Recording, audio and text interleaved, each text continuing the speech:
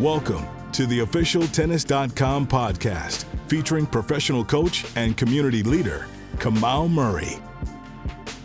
Welcome to the Tennis.com podcast. I am your host, Kamau Murray, and we are here with the legend, somebody I've had the privilege of coaching against when he was coaching CoCo Vandeweghe. He sent me home packing early from a couple tournaments.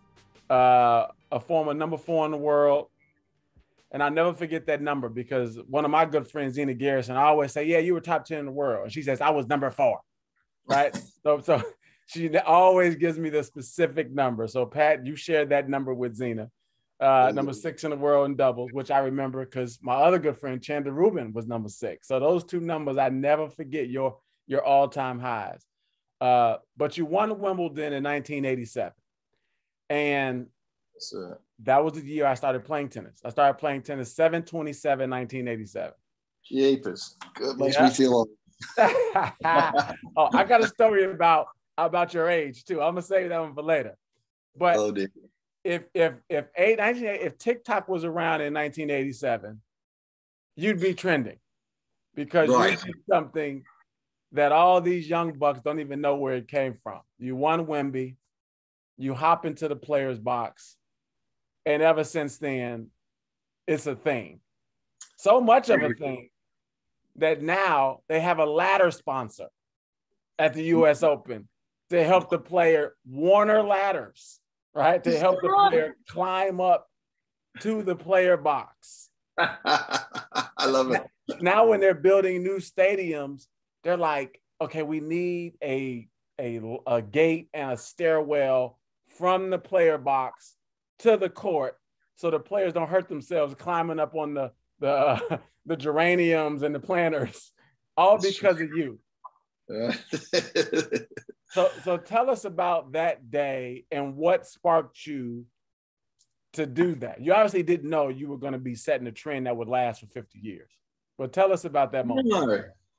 No, I just thought it would be cool. I just thought the bottom line is that I was there. I was 22. I'd playing Wimbledon. I'd won Davis Cup for Australia a couple of times already. I was the youngest ever to play in a Davis Cup final, a winning Davis Cup final in Australia. I was 19, or just was I 19? Yeah, maybe just 19. Or I felt I had a chance to win a big title at some stage. And then I had a bad, look, I'm not going to go through my whole life history, but, I had a back injury. I was out for about a year. During that time, my girlfriend got pregnant and I was becoming a father at the age of 20 with my career.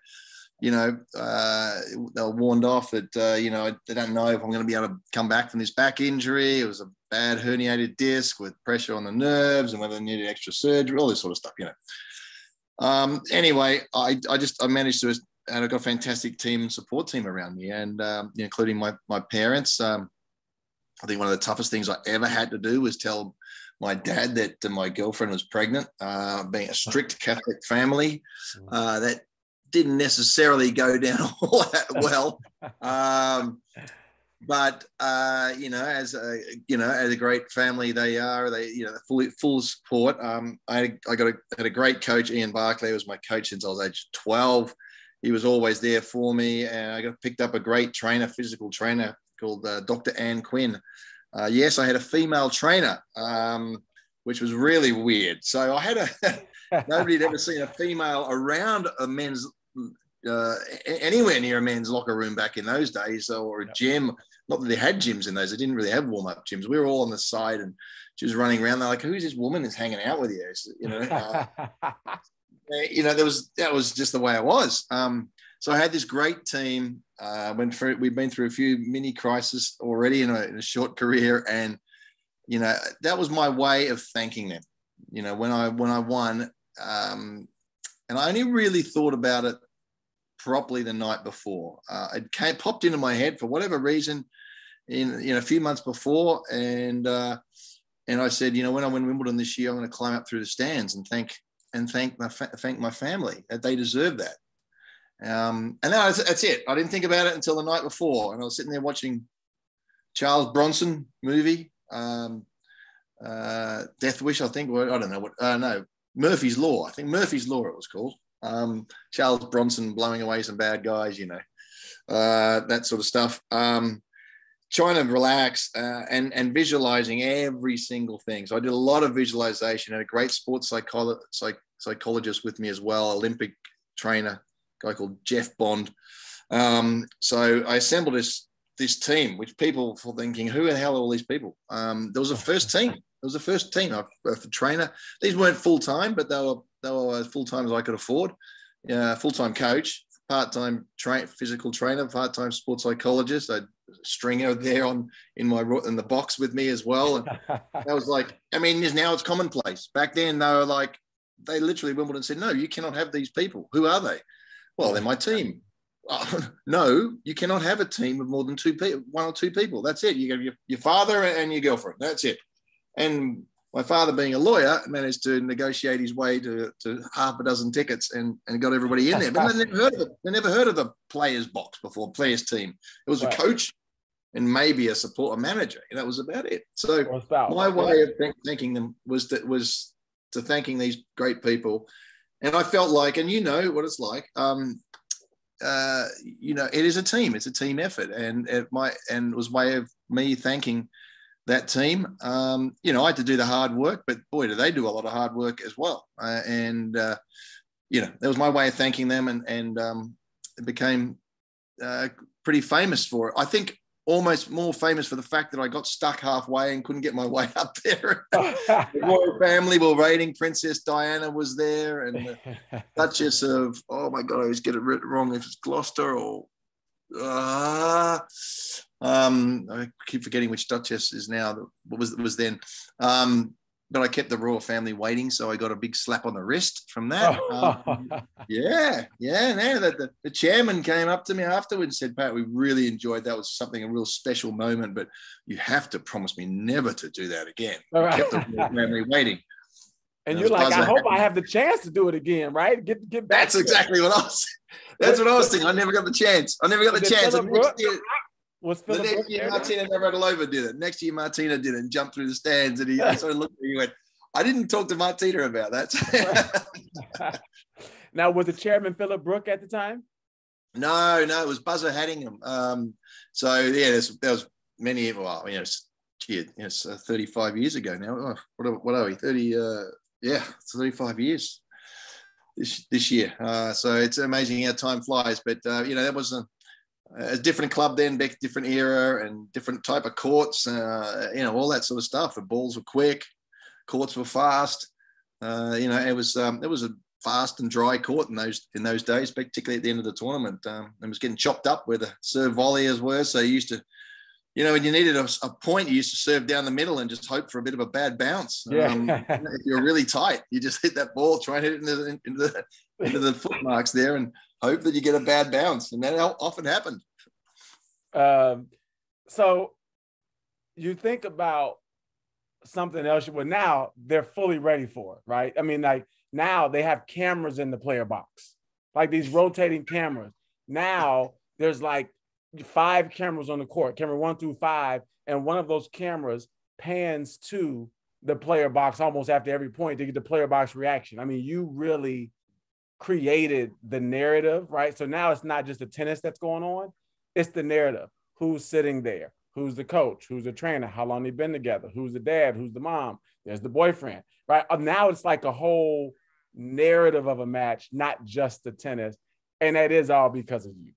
And I don't know if people. No, look. I don't know if it's kind of you to say that, but I think it's sort of when the real professional era came. I think it sort of started around the Borg era. I mean, because Borg had Leonard Berglund there as his coach and his mentor, and he's always ice cold and his girlfriend. And then in McEnroe, Jimmy Connors, of course, had his wife Patty. Or actually, that's at various stages. They had Chris Evert in the box. Of course, they were going out, and that was when all of a sudden it became quite glamorous, wasn't it? Oh my goodness, Jimmy Connors and Chris Evert. Right. She's in the box there cheering him on, and then there was, Borg, and who is this man that is got Bjorn Borg to win, 5 French and 6 Wimbledons in a row, or, whatever it happened to be.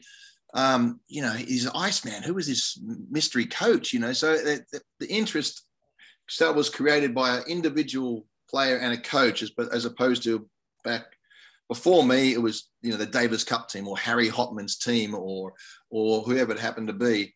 It was more of a team and less individuals, but it started becoming individuals just as I sort of came on the circuit. And but I suppose I'm to blame for all the lack of tickets that the tennis tournaments have now.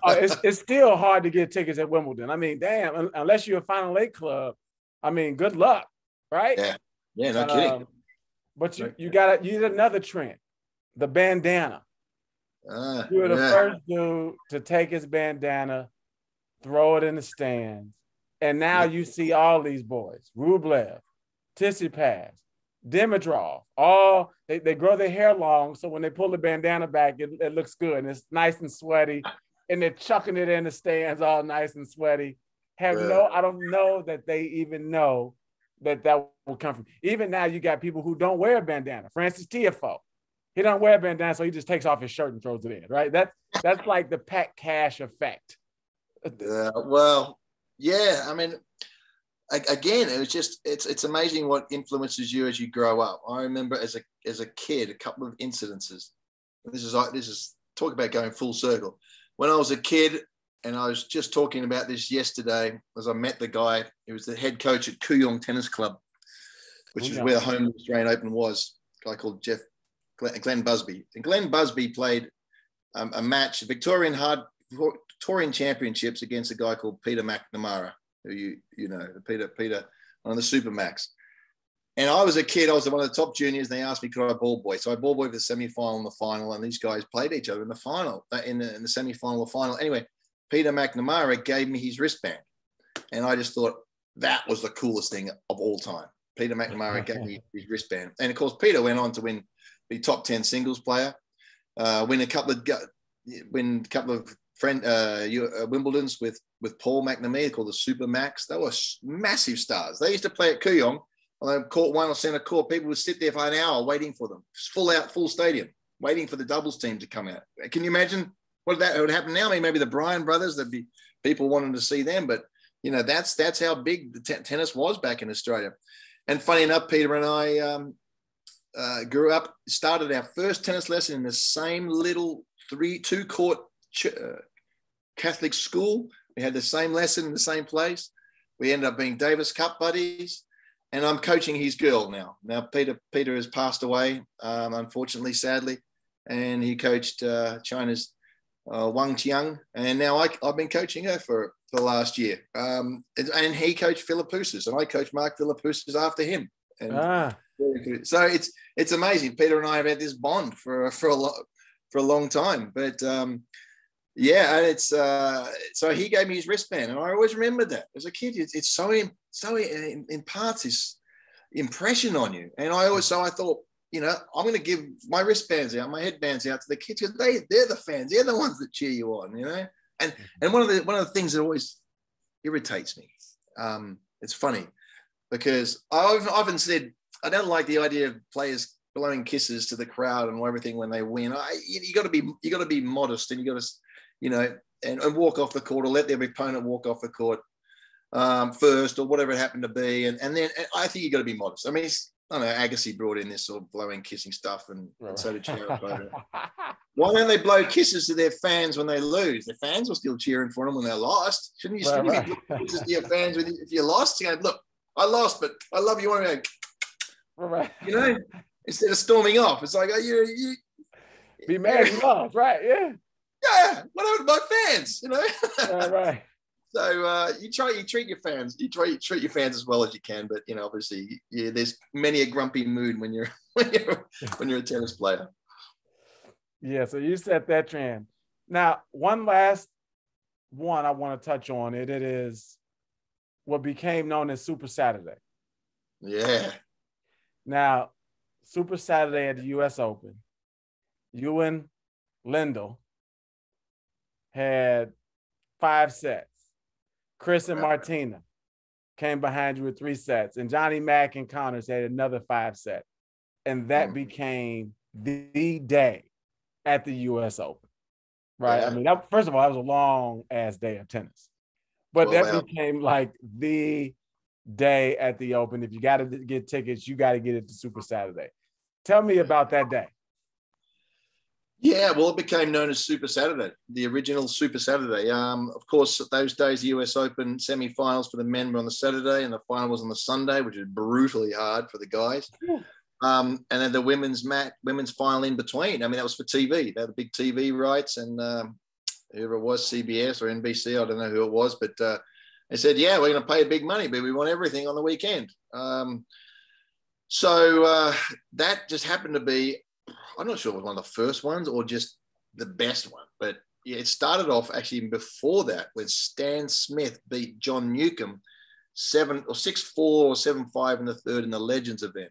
We came on, I had match point on Lendl, lost 7-6 in the fifth. Having match point, you had a fantastic lob over my head on match point.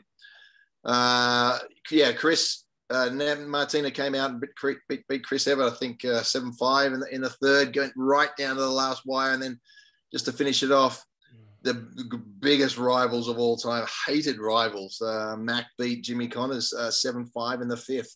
It was 12 hours of non-stop tennis. And I was the only unknown then, because I was a 19-year-old sort of brash Aussie guy. I got to the semi-final of Wimbledon, and I played one of the matches of my life. And it became known as Super Saturday, the greatest tennis day of all time. And it's still regarded as the greatest tennis day of all time. I mean, you just don't have that anymore. You just don't have semi-finals and finals on the same time anymore. So it was just one of those crazy days, and the crowd were going nuts, and I was really excited to be part of. I was really disappointed to lose, of course.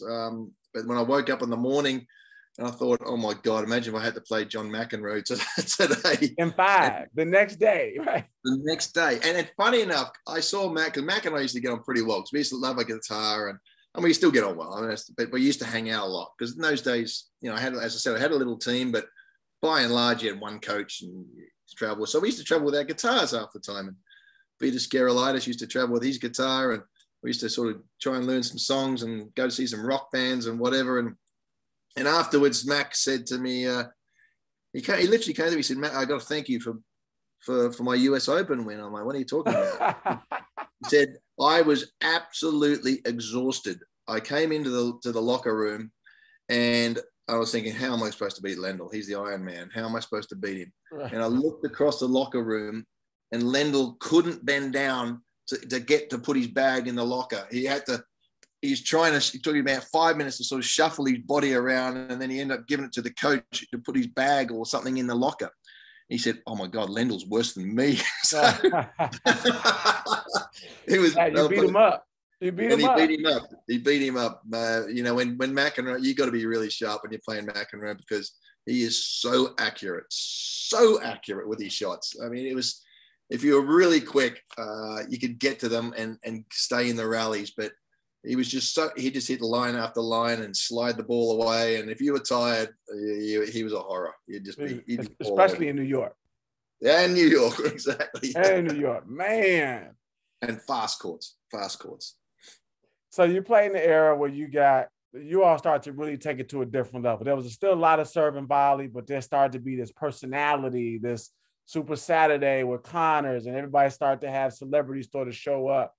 Yeah, like Connors, McEnroe, Becker, Edberg, Pernfors. Perny, yeah. Who in that group were you like, damn, I don't want to play them? Yeah. Being a serve and volley, anytime there was a remotely slow court and you had to play, one of the Swedes, Edberg aside, because he was an attacking player, it'd be like, oh dear, this is going to be a long day. Brad Gilbert was always a nasty one. You knew he was just going to fight away, but Brad didn't have a massive game, so you knew you get on top of it. But yeah, guys like Pernfors, but Lendl brought in the big hitting. There's no doubt about it. He brought in the power game. He had, the European technique. where he just wind up on those forehands, but he could do it on the backhand. He had a big serve. I mean, people think, oh, he's got a big forehand, a big backhand. Yeah, he did. I mean, you watch some old YouTube stuff of him hitting forehands. But he had a big first serve. His second serve was a little bit shaky, so you could get on top of that at times. But he brought that in, and I think the person that took it to the next level was Becker. I mean, he just and I've got to say to this day, and even though I don't mind admitting it now because Boris and I get on pretty well, but to say that I'd say Becker was the toughest player I ever played, it wouldn't have been something I would like to admit, but back in the day, I mean, the toughest, I'll tell you why, because you're never safe with Boris. He had enormous power. I mean, we know he boom. I mean, he could just blow aces by you. He could just hit winners off forehand and backhand. And he was diving all over the net. He was a very, very good volleyer and a very good athlete, fiercely competitive. A bit of an a-hole. I don't mind. There was plenty of those guys out there. We're all extreme competitors. We're all in each other's faces, and Boris was tough. He was a tough competitor, but you never felt safe. You'd have him a set and a break, or set and two breaks, or whatever, and then he could just go. You relax and just hit three winners straight past you off your first serve. Boom, boom, boom, smash. So 3 aces, bang, bang, bang. And he'd back on top and win the match. And you'd be like, what the hell happened then? I was all over this guy. It was, so you never felt safe anywhere. I never felt safe anywhere on the court, wherever I hit the ball against Boris. You just didn't know. I mean, the most fiercest competitors, talented, it's just very hard to go past McEnroe as far as shot making. Just ridiculous, as I've discussed. Edberg, McEnroe, the best volleyers I've ever seen. Edberg's backhand was just outrageously good. But, and I joked with Mats Wilander about this just the other day, actually. Mats was just absolute rock. I mean, talk about a guy you don't want to play when you're not feeling particularly well. Mats would never, ever give you a free point. He just wouldn't. He'd pass you and lob you like you weren't there. But, I said to, we talked about the Australian Open final because I lost to Edberg at Qiang. The last time was on grass, and I lost the first one to Mats the next year, both in 5 sets. Heartbreaker 6-3 or 6-4 in the 5th against Edberg. I went down, and then 8-6 in the 5th against Wilander. So we had a good chat about it on a chat show, and we said, look. We both agreed. We said, if you get to Stefan Edberg, all you have to do is give him 3 high forehands and you'd win the point, or 3 or 4. And we said, you couldn't get him 3 high forehands. He was in the net every time. He'd hit the first forehand and he'd crunch it and he'd get in the net. You just couldn't get him to 3 high forehands. That was kind of a hooky forehand up there. But he was so fast and so athletic. So he protected his weakness. But, then there's the modern era, of course. There's Agassi and Sampras and, Ivanisevic and these guys, which I caught at the end of my career, which was not a lot of fun when you're just a little bit slower around the court. But, Jimmy Connors as a competitor. I always modeled my attitude on Jimmy Connors, Bjorn Borg, and then tactics of John McEnroe. And I just thought that was just a great combination. For me, that worked. That really worked. Well, you talk about people getting into the net. Like after your career was over, you went on to coach, right? And these two people made total sense because of the way you played, the way they played. Philip Houssis, Greg Ruzetsky, that was like the last of a dying breed, right? Just there are not any pure serving volleyers on tour right now, right? Courts are too slow. It's just the game has sort of evolved. Right? Every time you say Qiang with the positive history, now I look at Qiang as like, we couldn't get a court on Melbourne Park. You couldn't get a court at NTC. They send you to Qiang, right? So Qiang is like the dungeon now, where back then it was like the mainstay. Yeah. But you had the opportunity to go and coach those guys who were the last number, but then you had a chance to coach CoCo Vandeweghe in Nakashima. CoCo, to me, tons of firepower, really talented. To me, will be, if she doesn't win a Grand Slam, will be one of the best American players not to win a slam. I remember 2017 when Sloane won the slam. CoCo got to the semis. I was like, woo. And in 5 or 6 years I coached Sloane, we've never beat CoCo. We were like praying for CoCo to lose in that semi. It was like, because if she gets to the, I was like, oh man, we need Madison to beat her real bad, right? She did. What was it like coaching CoCo? Because I know Kyle, her boyfriend Kyle. I'm like, oh, Kyle, you poor man. She rough. She's a lot of fun, but I know she is at home whooping your ass. I was like, what's it like coaching CoCo? She's actually a really fun girl. She's a really lovely girl. Yeah, I mean, we got on great. We had a lot of fun. I think she, it was my job to bring some elements to her game, bring it to a new level, discipline, all that sort of stuff. And I think we did that pretty well. We had a great run that year. Madison Keys, we got them, her and Maddie played each other 3 times that summer. I joined up with CoCo just before Wimbledon. And I remember her losing in the 16s to Rybakova. Is that what Rybakova, yeah. Yeah. And CoCo was furious. But I saw all these things I needed to change in her game, but I couldn't change them in the middle of the grass court season, right? So you can't do that. And CoCo came in and into the cool down area, and I could see her just steaming, and then she just grabbed 3 of her rackets and started running out of the hugging. I go, she's going to demolish these rackets. She's pretty good. She was good at it. And I just grabbed her and I said, CoCo, come back here. I said, CoCo, tomorrow we're on the practice court. You're going to change little things. I said, you cannot be consistent with X, A, B, and C in your game. Right. I'm being really brutal now. We did it as well as we could. I said, this is just the start. Put those damn rackets back. You're going to need them tomorrow morning to practice. She said, I'm not practicing tomorrow morning. I said, yes, you bloody are. No, I'm not. Yes, you are. Yeah. You're practicing tomorrow morning. And I got her out of bed. We went in the indoor courts there and she practiced. And I said, this is what we're going to do. This and this and this on your serve and this and this.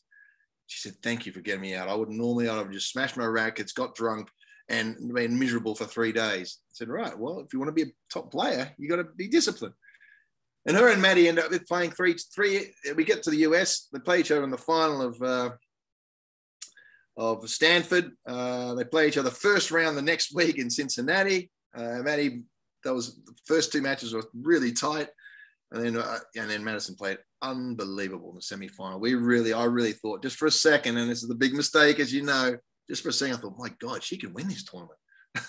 So, I know, right? And you never want to think that, even if you're like thinking it, you like slap yourself, say stop thinking it, right? Yeah. And we're thinking, get past. I know it's a big match, but gee, CoCo's playing even better than the last time. And Madison played absolutely unbelievable tennis. I mean, you almost want to pull that up and go, this is how CoCo didn't do much wrong. I mean, she was a little tentative, nervous to start, of course. And Madison just said, winner after winner after winner after winner. I said, oh my God, I never seen a woman play that way. I never that level. I mean, Serena, okay, but against somebody that good.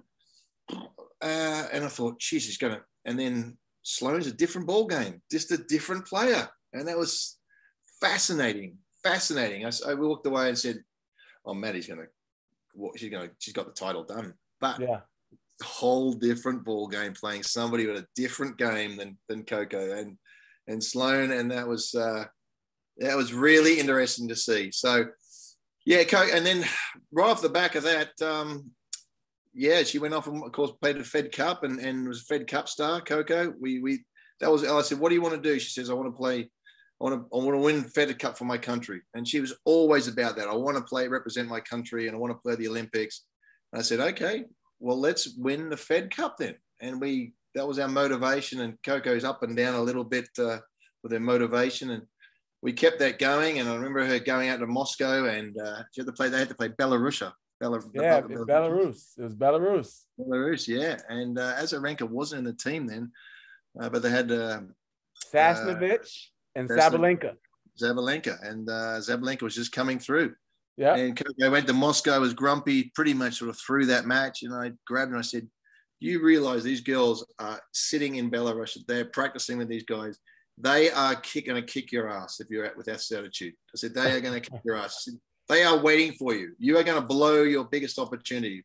I said, I want you top 10 and I want you to win the Fed Cup. That's what we want. And we got it to top 10. And then she went off and I said, come to London. We're going to work our ass off for 10 days before we go to Belarus.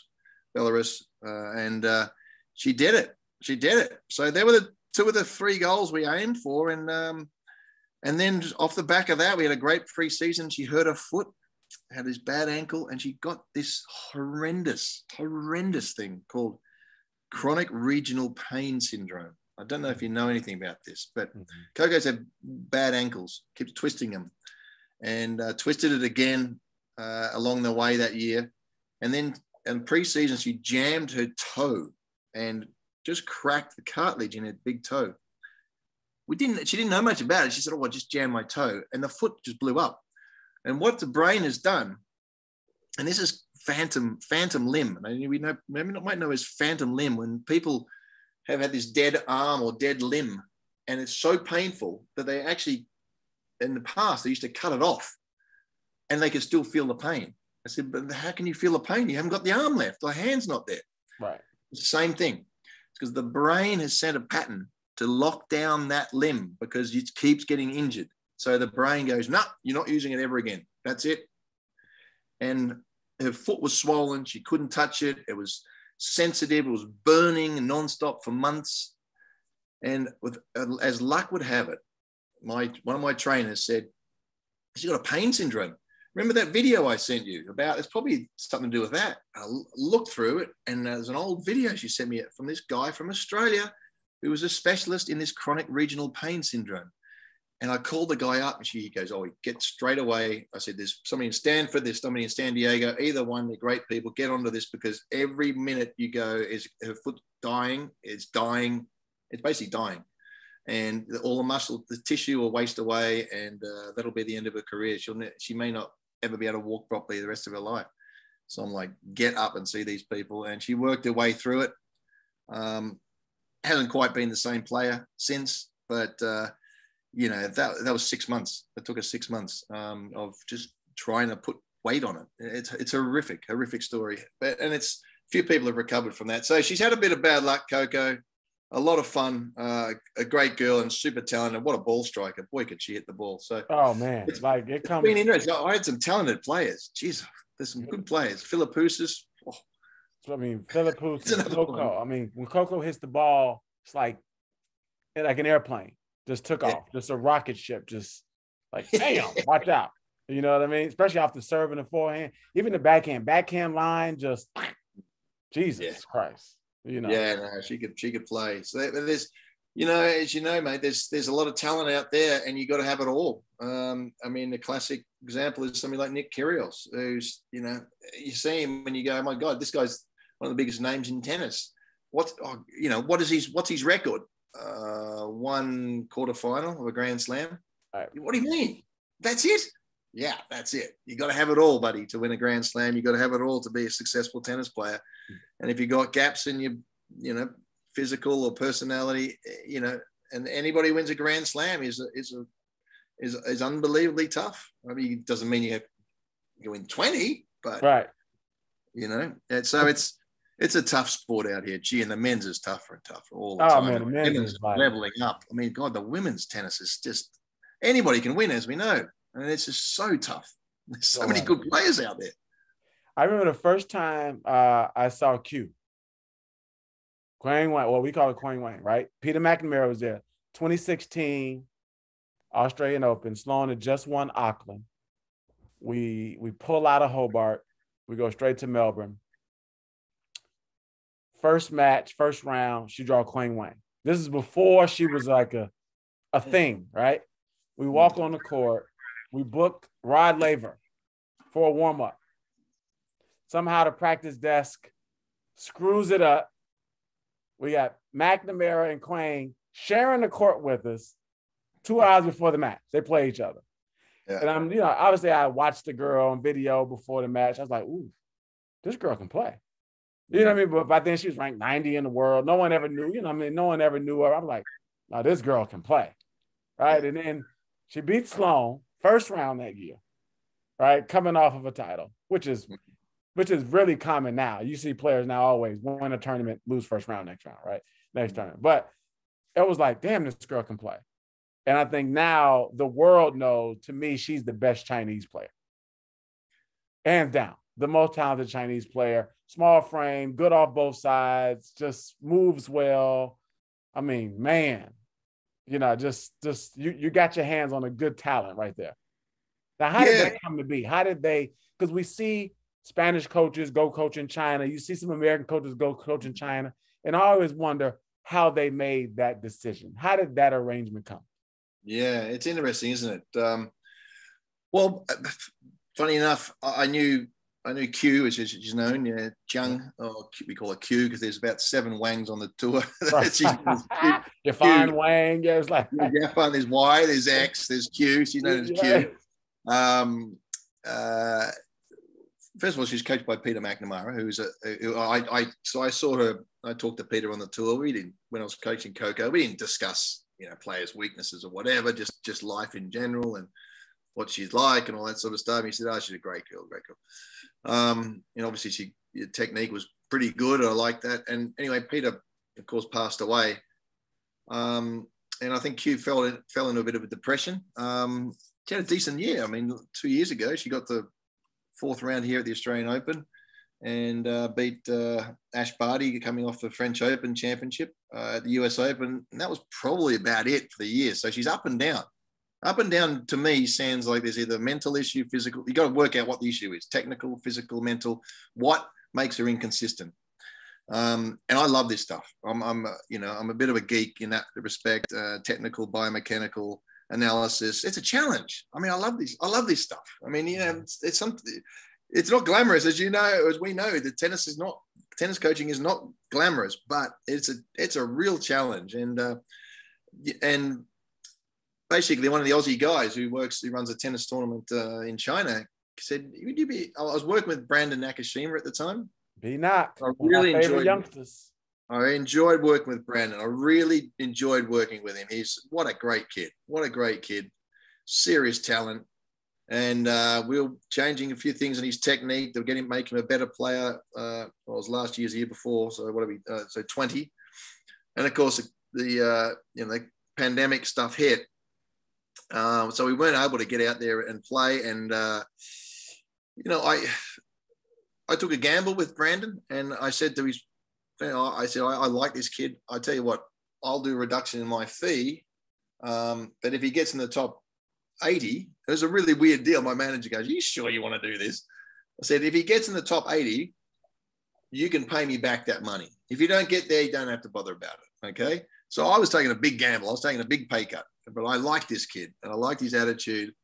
And then the pandemic happened. And I was like, "Oh my God, there's no chance he's going to barely play a tournament, let alone get at top 80. But I gotta stick by my deal." So his mum and his manager must be going, "Oh, this is great. We got one of the top coaches in the world. And we got him for like half price. And there's no way we're gonna have to pay the rest of it."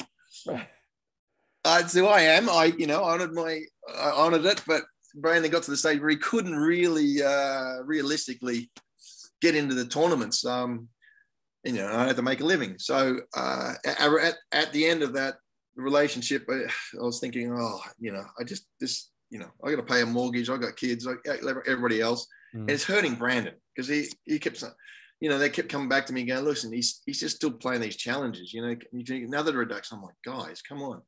So it just didn't, it wasn't fair for him. It wasn't fair for me. And at that time, the Australian guy called and said, "Qiang Wang's looking for a place. She's had a year off in China. She had the year off, pandemic year, COVID. She's pretty depressed about life, wants to play tennis, but doesn't know where to go. And she says, if you coach her, that she'll continue to play." And I'm like, "I'd love to coach her. What a talent." First thing I did is I called Peter's widow and said, "What is she like?" Because you got to live with each other, don't you? I mean, 100%. You got to live with. You got the tears, you've got the anger, you've got the frustration, you've got the things go wrong. What happens when you screw up a practice court booking or a car booking? And it happens, right? It happens. It happens. What's going to happen? You're going to get your head ripped off. You're going to get a racket thrown. You're going to get a racket thrown at you. You're going to get a hissy fit, and she's going to throw the practice match, or throw the mat, or throw the match, throw the whole match, or just storm to the airport and leave, and then you got to find her. I mean, who knows, right? 100%. And I'm laughing at this because I used to do this shit, right? I used to do this stuff, not necessarily my players, but I used to do it. So the first thing I did is called her up and I said, "What's she like?" And she said, "She's an absolutely fantastic girl." And I said, "Right, that's the most important thing." And he said, she's great and no problems with the management. She's an easygoing, really quiet sort of girl, but works her out and really listens, really listens and pays attention." And so I came up with a game plan. I said, "Q, you're inconsistent because A, B, and C, in my opinion. But first of all," I said, first of all, I didn't say what it was. I said, "You're inconsistent. What is your issues, do you think? Why are you inconsistent?" And then she told me, she said certain things. And I just basically held up a piece of paper and I went, "It's exactly what I put down. And I've got a couple other things." So we're on the same page. And that's what I need to know. If she just goes, "I don't know," or, "I disagree with you," or, "No, I need to work on this," then okay, we can work around it or discuss that. But she said exactly the same stuff. And this is a classic, I joke about this, but it was November of 20. So we're coming into the new year. Looks like the tournaments are going to go on. The pandemic's easing back a little bit. Well, we thought it was. Anyway, it's another story. And it's November. We want to start in December, pre-season. And I said to her, got on a manager who speaks very perfect English. Q's English is okay, but she hadn't practiced it for over a year and a half. And I said, how much training have you done in the last year? And she goes, nothing. I'm like, "Oh, okay. How much tennis have you done?" Nothing. "Oh, okay. How much gym work have you done?" Nothing. I'm like, "Oh, sorry." So I talked to the manager, said, "Sorry, I don't think she quite understands me. What I'm asking is, has she been doing practicing? How much practicing a day or a week, and how much gym work, and has she done fit running and stuff like that?" She goes, "Nothing." I said, "What do you mean?" She has done nothing for a year. I said, "Nothing. I haven't been for a run. I haven't done anything. I've been depressed. I didn't want to do anything." Right. So here I am thinking, "Oh my God, this girl is superstar and whatever," and she hadn't jogged for 5 minutes in a year. So we had to start from square one. And I was like, "Oh my God, what have I done?" But she's been fantastic, and we've had plenty of laughs. And sometimes that's better. Start from square one. Yeah. We had to live together. We're 6 months, 1 week short of 6 months last year, out of a suitcase together, around the world, stuck in airports, Istanbul airport for 3 days, Miami for 2 extra days, stuck there. The list goes on. She couldn't go back to China. I couldn't go to the UK, which is where I live. So we were I was wearing the same clothes I did 6 months before when they finished the French Open. And she lost to CoCo Goff there. She lost to CoCo in the final of Parma, which is her first clay court final ever, and CoCo's first 250. And she plays CoCo first round here, the Australian Open. So the last 3 tournaments and then Q went back to China and hasn't appeared again. So she won the national games there, which is important for her and her country. And so the last 3 WTA events she's played CoCo. It happens that way, doesn't it? It just happens that way. It just, I remember 2017 Sloane, she played Toronto, or was it Montreal, Cincinnati, U.S. Open, played Kvitova in the first 2, played Safarova in the first 2, played Kerber in the first 2. It was like all in the same order. First round, second round, third round. First round, second round, third round. No way. Is that right? Yeah. 100%. So that's the way it happens. You know what I mean? And if you pass that test, who knows what's on the other side? Exactly. So, 2 more questions, I'll let you go. 6 out of the past 7 years, I've spent January 26th in Australia, which happens to be Australia Day. And I know you've been very vocal about Australia Day and, obviously as a Black person, and, how the British kind of arrived in Australia and sort of took over and what that did to the people that were there. Tell us about your involvement and how you've been outspoken about Aborigines and Indigenous people to Australia. Yeah, look, Australia Day is the day that the British landed on the January 26th was the day the British landed into the continent of Australia. Now, the Indigenous people had been there for over 50,000 years, 40,000 years, 40,000 years, not 40 years, 40,000 years. So the British came in and said, right, well, this is the day that Australia was started. And that, okay, as a kid, I didn't really understand it. And I thought, okay, that's great. That's a day that we all celebrate. But I realized the really painful day for a majority of Indigenous people, because there's been a whole lot of trauma, stolen generation, where the British basically gathered the Aboriginal kids and brought them to missions. I mean, their intentions were what they felt was right, but it was separating their children from their parents. They believed that the proper education to make them white, educate them in a white way was the right way, even though 40,000, 50,000 years of their own education seemed to serve them pretty well. So it's a very emotional day, and I think it's been turning a lot. In Melbourne particularly, it's a very sensitive day where I'm not sure why Melbourne particularly, but they don't really celebrate Australia Day here. They take the day off. So it's a holiday. It's a public national holiday. So they take the day off, and they used to sort of have parades and whatever. The parades now are for supporting Indigenous people, and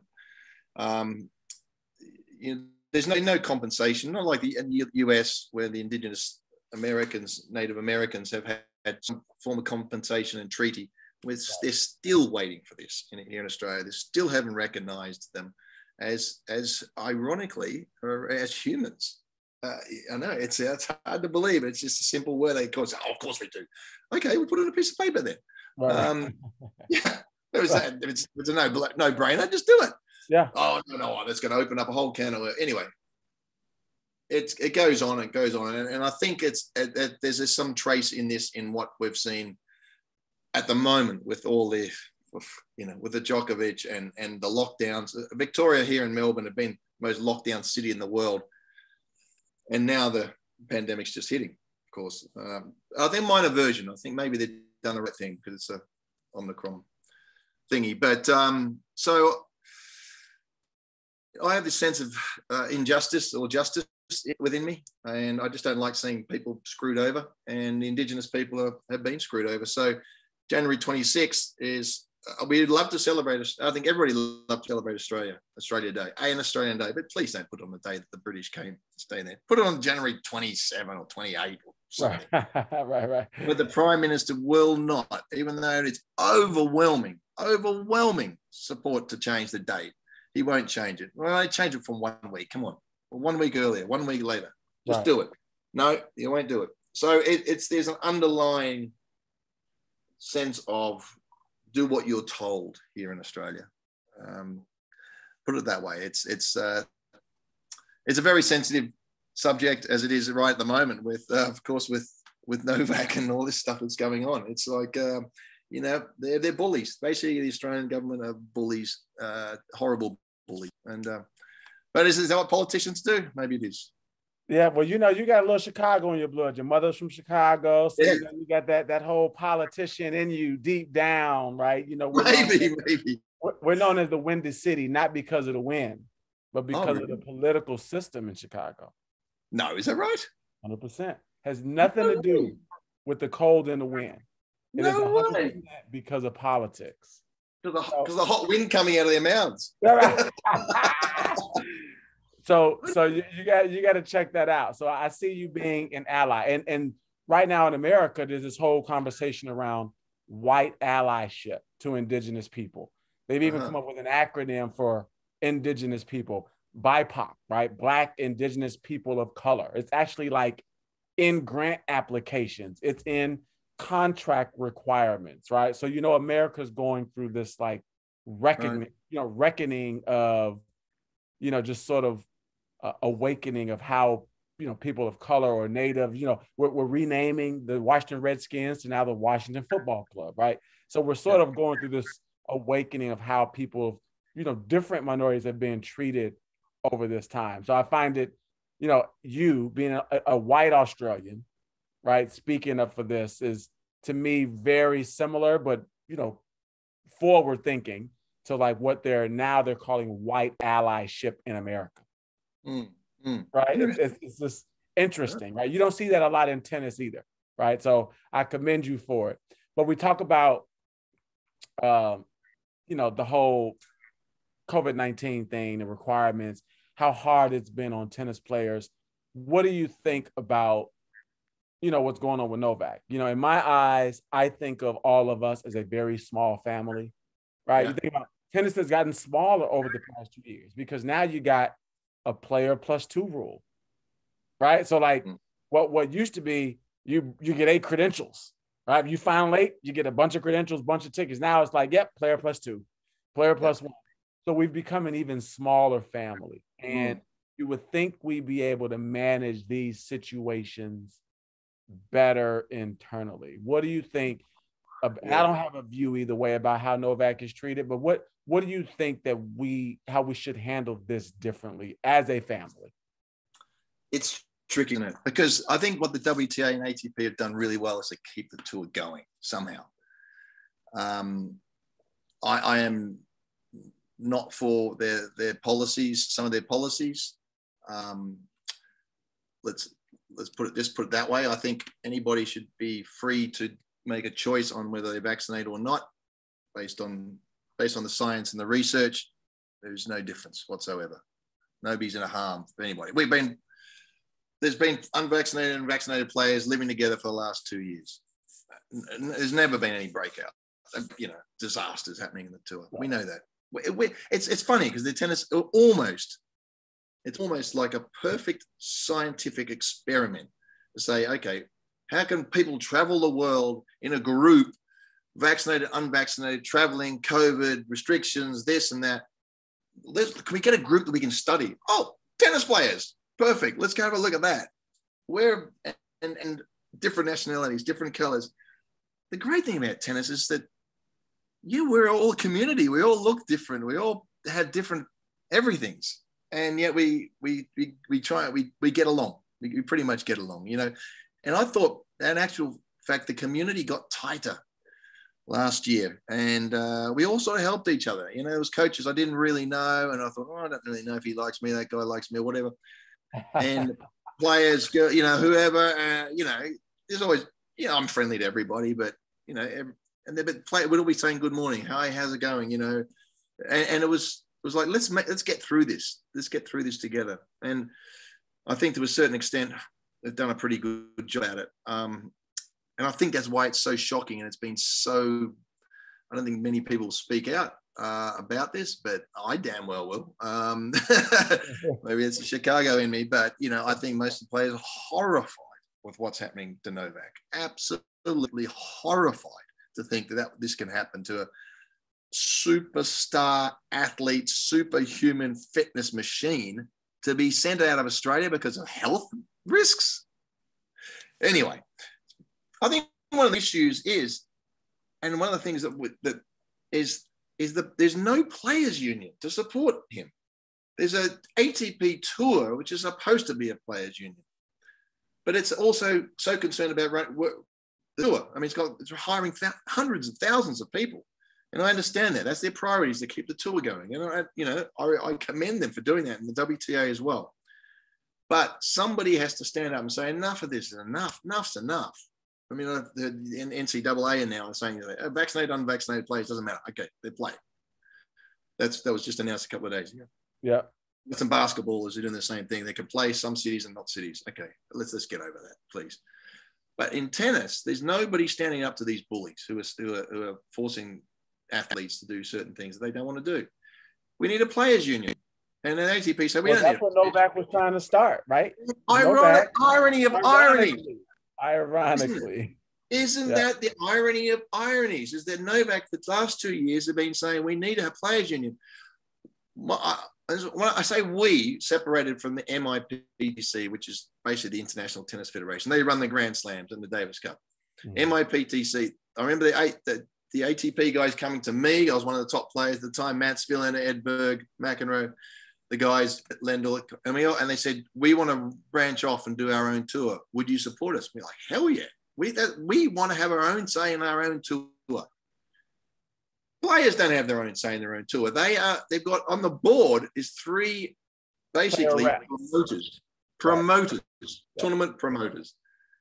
That should not be part of a players union, having a tour promoter. And I break it down crudely, but it's not far off, is we're a traveling circus. So if you're a rock band, if you're a Bon Jovi or whatever, you've got a manager, somebody manager, or whatever, and they go over and say, right, who wants to get Bon Jovi to come and play for it? The hands will go up. Yep, I'm a local tour promoter. I'll do all organizing here in Tampa or whatever. I'll do that there. Okay, I've got another guy in LA. I've got another guy in Berlin. Okay, they'll all do that, right? And we'll manage it. That's what the ATP tour do now, and they do a very good job at that. But they don't have a proper say in their own union, and they're in their own tour.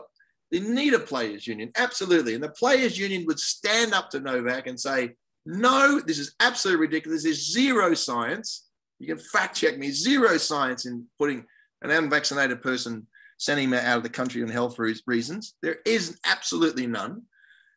And the players union should stand up and go, right, we're striking. That's the end of it. Australian Open's over. That's what could happen. And I'd be supportive. All the legends I've talked to, Matt Spillane the other day, and Jimmy Connor and McEnroe, they go, yeah. What happened to the ATP? We don't have a say anymore.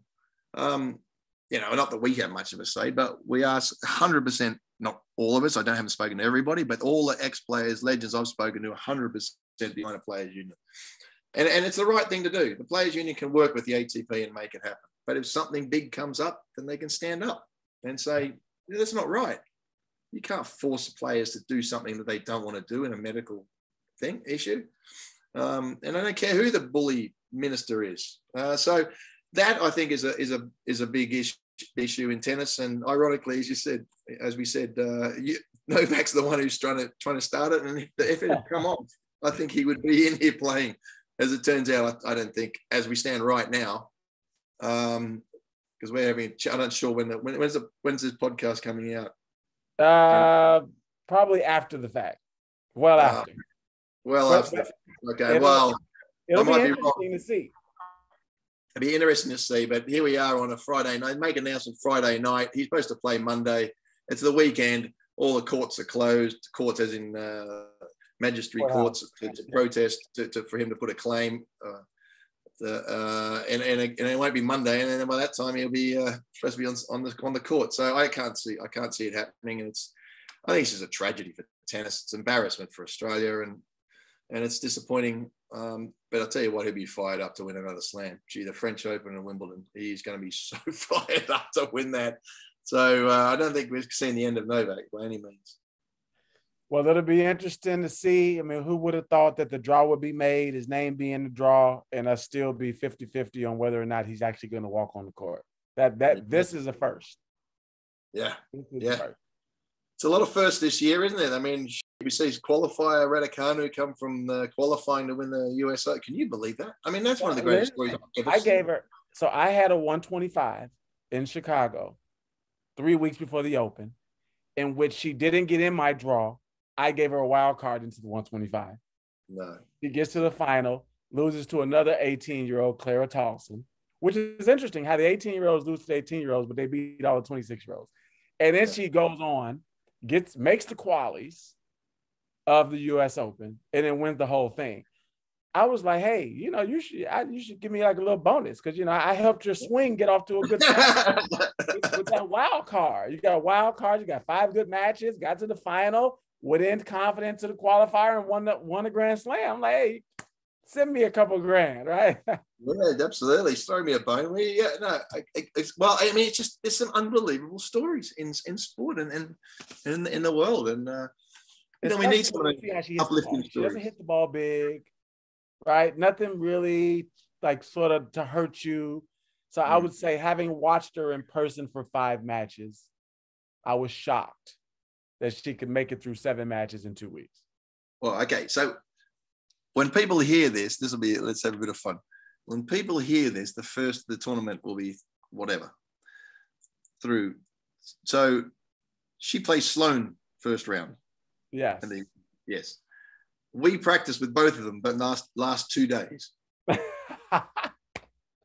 So who do you think is going to win this match? And when this comes out, one of us, we might have egg on our face, but I take Sloane 3 and 4. I give Raducanu 7 games. I don't care how you want it. 5 and 2, 2 and 5, 3 and 4, 4 and 3, 6 and 1. I give her 7 games. Only because of the way that Sloane hits the ball. I think that the weight of that ball will give Raducanu, or should give Raducanu and her small frame, trouble above her shoulders. Now, Sloane didn't play a tune-up. I was at her wedding January 1st. Yeah. Right. So that's the wild card into it, because maybe she hasn't had enough matches. Maybe she doesn't have the confidence going in. But aside from that, Sloane should beat her up. Yeah. Well, it's interesting. Yeah, because we noticed that today. Sloane's forehand is a big forehand. Oh my goodness gracious, she can thump that ball. And back all the shots. She's moving really well. She looked fit today, effortlessly around the court, and Q was playing really well, and Sloane was just floating around the court. We said the same thing. So let's see if all 3 of us have got egg on our face. I said that to Q. I said, who do you think's going to, you played the 2 girls the last 2 days, just coincidence. We booked them in and they end up playing each other. I said, who do you think's going to win out of that match? And she said, it's Sloane. She didn't hesitate.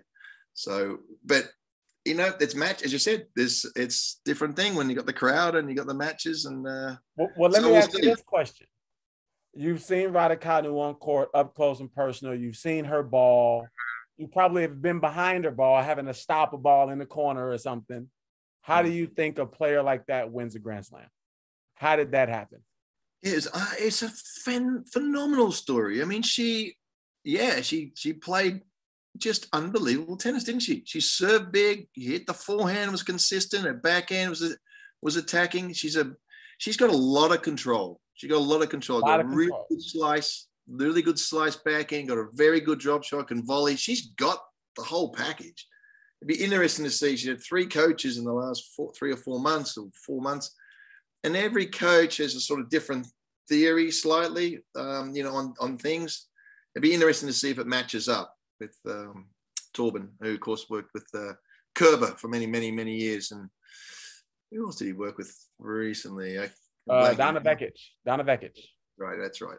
So it'd be interesting to see if that works, because, it'd just be interesting to see where it works. So certainly the personality-wise and everything else. But there's a lot of pressure on the girl, I mean, I'm not going to say it was a fluke, because I don't think so. I think she fully does. It's not a fluke when you get through a whole tournament and don't lose a set. That's not a fluke. That's not a fluke. That is something pretty damn special. I mean, it was phenomenal. And even to this day, because I was, of course, commentating for the BBC back in the UK, and I just kept shaking my head. I said, I cannot believe this. She's playing unbelievable tennis. Unbelievable. She's playing like Serena, but she's never been heard of before. I mean, you got to give her credit. She did everything really well. So, it'll come back, even though, if she's a little bit of a shaky spot, she's a great story. What a story that is. And that's a story of sport just about for the last 10 years. I mean, how does a girl qualifying win the US Open? I know, right? I mean, it's insane. It's truly, but she gets behind the ball well. She doesn't hit the ball big. She doesn't really move the ball, to me, and put herself in a position to have to defend any crazy angles. She kind of keeps the ball kind of straight ahead, which keeps the match through the middle of the court, right? doesn't move it, so that means she doesn't have to cover. But I think the weight of her ball is well below the weight of the ball we see from some of the past champions, the Sabalenka. Halep didn't hit the ball big, but the ball got something on it, right? Kvitova, Madison, even Angie. The weight of her ball to me is well below those players. But I think the way that she kept the game compact, like you said, she was always under control. She kept the whole ball, the game, the geometry very narrow, which I think helped her. And I think that's how she won it. Yeah. It's a great performance. I mean, so that's exciting news for women's tennis. I mean, she's a mega star, of course, in the UK. Here and this, I couldn't go 5 feet when I was in London there, that people wouldn't stop me. And when I asked the question what I thought of Raducanu, I said, she just won the US Open. She can retire. Right. It's over. She's done what we all wanted to. Yeah, and you all have been like longing for a British Grand Slam champion forever, right? Poor, what's my girl's name? Konta. Poor Konta had like the weight of the world on her for a long time, right? Yeah, that's right. Virginia Wade, 1976 or something at that US Open. I mean, it's an amazing story. Ashley Barty, of course, we're very proud of her here, and she's just becoming better and better player. Yeah. I think she's the favorite here, the Australian Open. Hopefully by the time this comes out, she hasn't lost. But she's it's been like 40 something years that there's been an Aussie female Grand Slam champion, though. Australian Open Aussie champion. Yeah, that must have been Yvonne Goolagong, was it, or Margaret Court? Must have been one of those two. Yeah. They're legends of the game. And the men's, of course, is really interesting. If Novak's not playing, is Zverev. Zverev's the next one in line, isn't he? He's next. Yeah, he will. Him and Medvedev. When the big three move on, I think they'll dominate the game. And Team is kind of missing right now, so we're kind of forgetting about him. But he's in that mix too of like the next wave of big three. Yeah. They'll never get 20, right? But they're the next big three: Medvedev, Zverev, Team. Tsitsipas, Alcaraz is going to be a heck of a player. He's already a heck of a player. It hits a big ball. I mean, Rafa's still there. I don't know how his body can hold up all that through 5-6 tough matches. We'll have to wait and see. But it's a look. Without Novak, it's going to certainly be a weakened tournament. Without Team, it's going to be a weakened tournament. Without Federer, it's going to be slightly different look now, isn't it? But that's the way it's going to have to be. Well, we're going to see, man. Well, we've got a good prediction. We've got something to check up on when this comes out. We'll see if me, you, and Q have egg on our face with that first round match. Well, Pat, I got to thank you, man, for taking so much time. I know you're down under. It's nighttime where I am. It's afternoon where you are. I know you're getting ready. Good luck. CoCo's a tough out, but I'm sure you study up. So, man, I want to thank you for taking the time. Always a pleasure. My funny story about you is CoCo always used to make fun of you and your bag of pills, right? So you would go and work out. Oh, there it is. There it is. I got 3 bags of pills here. There it is, right? So you would come to the cafeteria in a full sweat, right? You'd be sweating more than CoCo. Sloan would say to me, "Come out. Look at him. He's an old man and he's working out. You need to work out too." And I said, well, I got to make sure you work out. I got to stand right beside you to make sure you work out, so I can't work out. So that's you said I feel old. That's my Pat Cash old story, was you putting me to shame because you actually go to the site and use the gym like you're still playing, and you got your bag of supplements, right? That's my funny story for you. That's me in a nutshell. Yeah, hobbling around like an old man, but still going for it. Well, man, keep going, man. You, like I said, you're a trendsetter, and you brought a lot to a game. Even if this current regime doesn't know what you brought to the game, a lot of what they do, you started. So thank you for being you, and I will see you soon, probably. Okay, brother. It'll be fantastic. Thanks for your time, mate, as well. Thank you, brother. This has been the Tennis.com podcast with the legend, Pat Cash. Thank you guys for listening.